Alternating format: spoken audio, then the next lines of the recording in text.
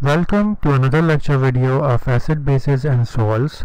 This is lesson 8, and in this lesson we are going to look at SLOs 10.6.1 and 10.6.2 to solve the problems based on acid-base titration and write balanced chemical equations of neutralization reaction. What is titration? Titration is basically the process of addition of one solution of a known concentration to a known volume of another solution of unknown concentration. So एक solution हमारे पास acid या base में से जब हम acid और base को आपस में रिएक्ट करवाते हैं, तो अगर मुझे एसिड की कंसंट्रेशन पता है और मुझे बेस की नहीं पता, या मुझे बेस की कंसंट्रेशन पता है और एसिड की कंसंट्रेशन नहीं पता, दोनों का रिएक्शन करवा के if I am able to find out the unknown concentration, then that reaction is called titration. Okay, so finding out the unknown concentration by reaction or by reacting it with a known concentration is called titration, which is indicated by a color change. So you should always use an indicator in this process. What is titration in depth? What we do in it is basically we take two apparatus. One is the burette and the other one is your conical flask. Okay, so in the conical flask you always take known concentration. इसके अंदर हमेशा हम क्या use करते हैं? known concentration. In the burette we always take unknown concentration. ठीक है, so burette always contains a solution of acid or a base with unknown concentration. तो जिसकी भी concentration हमें find out करनी है, that thing is always taken in burette, and the concentration which is known, that solution is taken in the conical flask. Okay, in case we have we have a strong acid and a strong base, in that case the indicator which is used is called phenolphthalein. Phenolphthalein एक compound है, एक chemical है, which is added to the titration, which is added in titration, and it changes its color. वो अपना color change करता है after a point. जब neutralisation हो जाती है तो वो अपना कलर चेंज करके आपको बताता है कि your process has ended and you should stop. Okay, so how do you actually do it? Basically let's say we have hydrochloric acid here and caustic soda. So we have two examples. We have two different things. One is the acid and the other one is a base. Hydrochloric acid is a strong acid and caustic soda, which is NaOH, is a strong base. Let's say that let's assume that we have the acid of known concentration. तो इस acid की concentration मुझे पता है. ठीक है, तो मैं इसकी कंसंट्रेशन मुझे पता है और कॉस्टिक सोडा की कंसंट्रेशन मुझे नहीं पता. ठीक है, और मुझे कॉस्टिक सोडा की कंसंट्रेशन फाइंड आउट करनी है. ठीक है, तो मैं दो चीज़ें कंसिडर करूँगा यहाँ पर.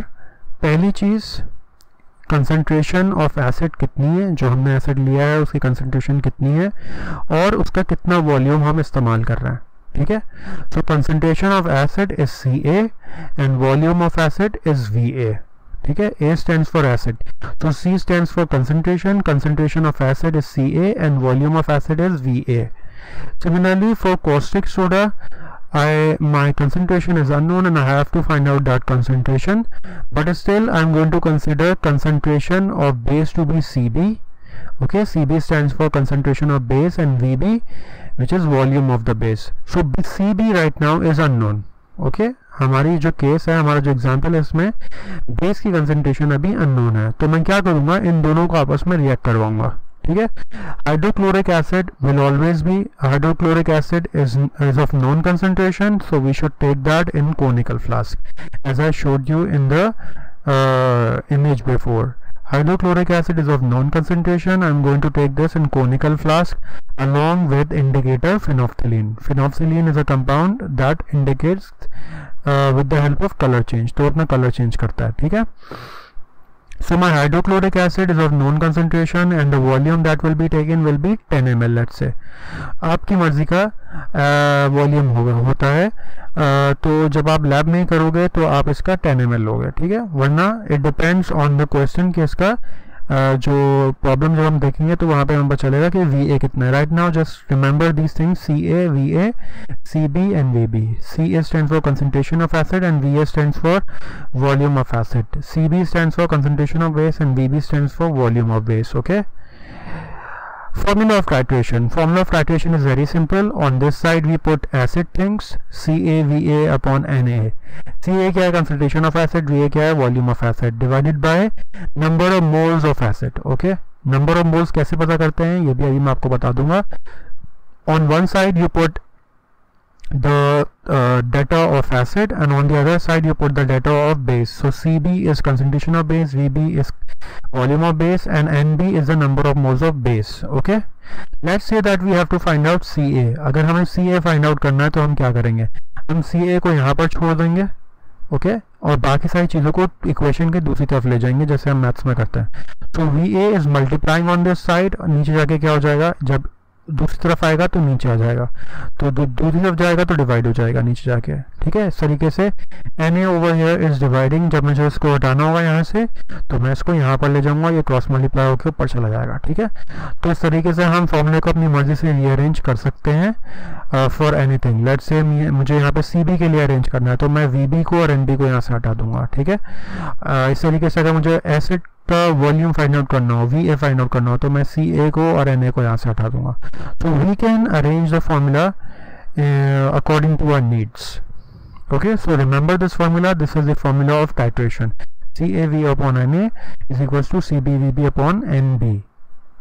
A stands for acid and B stands for base. तो ये A की साइड है और ये B बेस की साइड. A acid की साइड है और ये बेस की साइड है. Let's look at the problem. It takes 83 ml of 0.45 molar NaOH.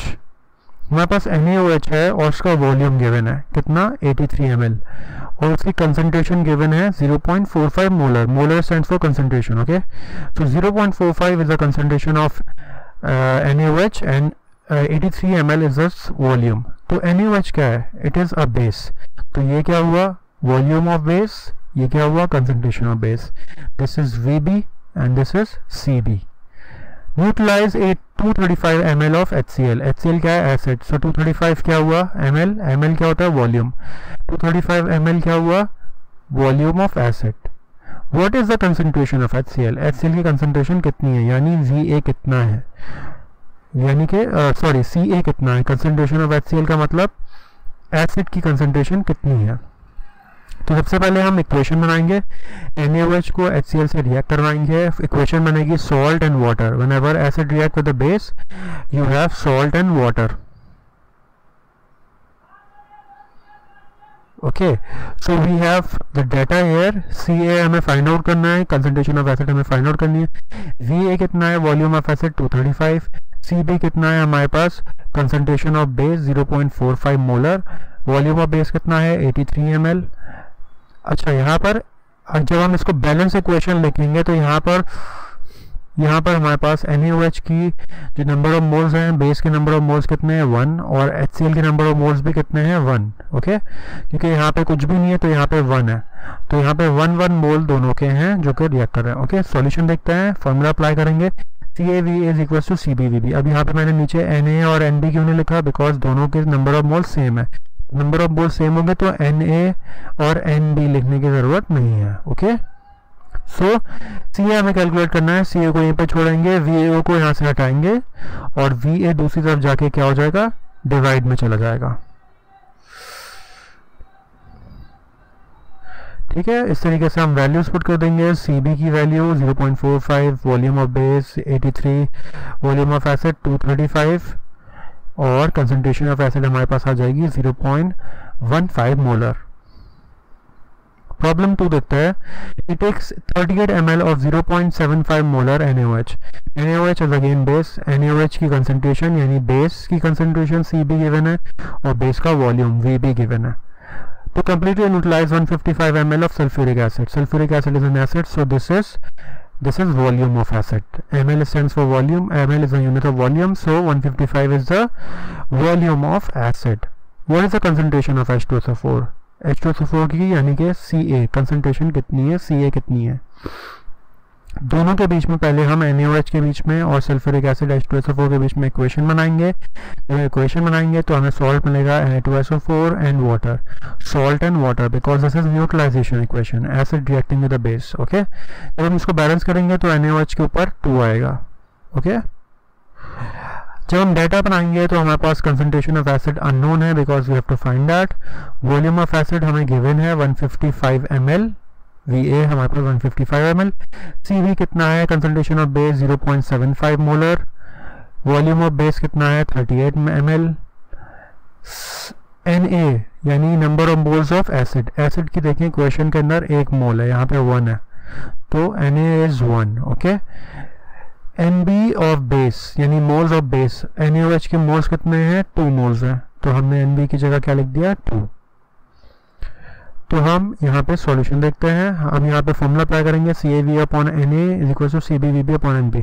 हमने Na और Nb यहाँ पे लिखा है क्योंकि हमारे पास नंबर ऑफ मोल्स सेम नहीं है, डिफरेंट है, एक के 1 मोल है और दूसरे के 2 मोल्स है, तो हम इसलिए यहाँ पे Na और Nb लिखेंगे। फॉर्मूले को रीअरेंज करेंगे Ca फाइंड आउट करने के लिए, यहाँ पे Ca को फाइंड आउट करने के लिए Va को हटा देंगे और Na को यहाँ से हटा देंगे, जब Va हटेगा तो नीचे चला जाएगा और Na नीचे है वो ऊपर आ जाएगा। ठीक है, तो Ca का यहाँ पे हमने फॉर्मूला रीअरेंज कर दिया।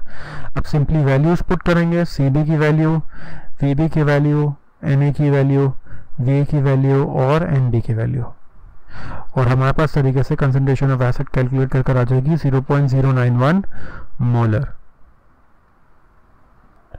ओके, नाउ न्यूट्रलाइजेशन इक्वेशन जरा देख लेते हैं कैसे हम न्यूट्रलाइजेशन इक्वेशन बनाते हैं।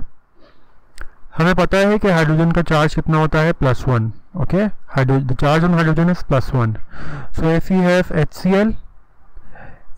HCl, सो Cl के ऊपर कितना चार्ज होगा, Cl के ऊपर चार्ज होगा -1, H +1 है तो Cl क्या होगा -1। जितने हाइड्रोजन है उतना दूसरे वाले के ऊपर नेगेटिव चार्ज हो जाएगा। अब यहाँ पे 2 हाइड्रोजन है तो SO4 के ऊपर चार्ज क्या होगा -2, यहाँ पे 3 हाइड्रोजन है तो PO4 के ऊपर चार्ज क्या होगा -3। इस तरीके से एक हाइड्रोक्सी के ऊपर -1 चार्ज होता है, तो अगर NaOH में एक हाइड्रोक्सी है तो Na के ऊपर चार्ज होगा +1, उसका ऑपोजिट चार्ज होगा, जितने OH होंगे उसका ऑपोजिट पॉजिटिव चार्ज होगा Na के ऊपर। OH2 यहाँ पे OH 2 है तो इसका मतलब कैल्शियम के ऊपर चार्ज क्या होगा +2 होगा। ठीक है, तो ये चीज़ आपने कॉन्सेप्ट याद रखना है, जितने हाइड्रोजन उतना नेगेटिव चार्ज होगा दूसरे वाले आयन के ऊपर, और जितने OH आयन्स हैं उतना पॉजिटिव चार्ज होगा दूसरे आयन के ऊपर बेस के अंदर। ठीक है, तो एसिड के अंदर हम हाइड्रोजन से दूसरे वाले के ऊपर चार्ज लगाएंगे और बेस के अंदर हम हाइड्रोक्सी से दूसरे के ऊपर चार्ज लगाएंगे। देखते हैं NaOH और H3PO4 को हमें मिलाना है, इसकी न्यूट्रलाइजेशन इक्वेशन क्या बनेगी।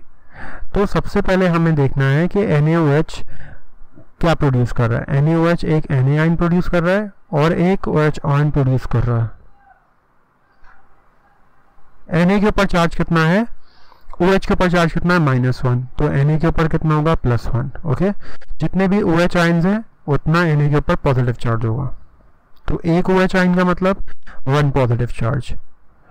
H3PO4 के अंदर से कौन कौन से आयन्स निकल रहे हैं, H3PO4 में से 3 हाइड्रोजन आयन निकल रहे हैं, इसका मतलब 3 हाइड्रोजन आयन 3 पॉजिटिव है, तो इसका मतलब PO4 के ऊपर क्या चार्ज होगा -3। अब हमने क्या करना है, सबसे पहले इन एसिड को और बेस को हमने क्या कर दिया, अलग अलग तोड़ दिया उनके आयन्स में। Na के आयन्स बना, NaOH के आयन्स बना लिए, H3PO4 के ऊपर के आयन्स बना लिए। ठीक है, उनके ऊपर चार्जेस लगा दिए करेक्टली। उसके बाद क्या करना है, this OH and this H, OH and H will produce what, it will produce water. Okay, OH जब H से मिलता है, बेस का OH आयन जब एसिड के हाइड्रोजन आयन से यानी से H+ से मिलता है, it produces water. So in this case what is produce water, तो इन दोनों ने तो मिलके वाटर प्रोड्यूस कर दिया। ठीक है, बचा क्या, Na +1 एंड PO4 -3, Na +1 बच गया और PO4 -3 बच गया, तो हमने इनको अलग से लिख लिया। ठीक है, अब ये +1 इधर आ जाएगा और ये -3 का जो 3 है वो इधर आ जाएगा, तो एज अ रिजल्ट फॉर्मूला क्या बनेगा, Na3PO4। अब ये फॉर्मूला मेकिंग क्लास 8 से पढ़ते हुए आ रहे हो, तो ये 3 जो है वो यहाँ पर Na के नीचे आ जाएगा, और ये +1 जो है वो कहाँ जाएगा, और ये 1 जो है वो नीचे आ जाएगा। ठीक है, तो एज रिजल्ट क्या बनेगा, Na3PO4 फॉर्मूला बनेगा सॉल्ट का, तो हम लिख देंगे Na3PO4। ओके, और एंड में हम क्या करेंगे, इस इक्वेशन को बैलेंस कर देंगे। यहाँ पे 3 Na है और यहाँ पे 1 Na है, तो हम यहाँ पे 3 लगा देंगे। ठीक है, okay, so you have to solve these, you have to create you have to produce these equations by yourself and show me the salt and water formation and complete these equations. If you have any problem in this lecture video, you can ask me in the comment box. If you have watched this video, write down watched in the comment box. Meet you in the next lesson video. Till then, thank you. Allah Hafiz.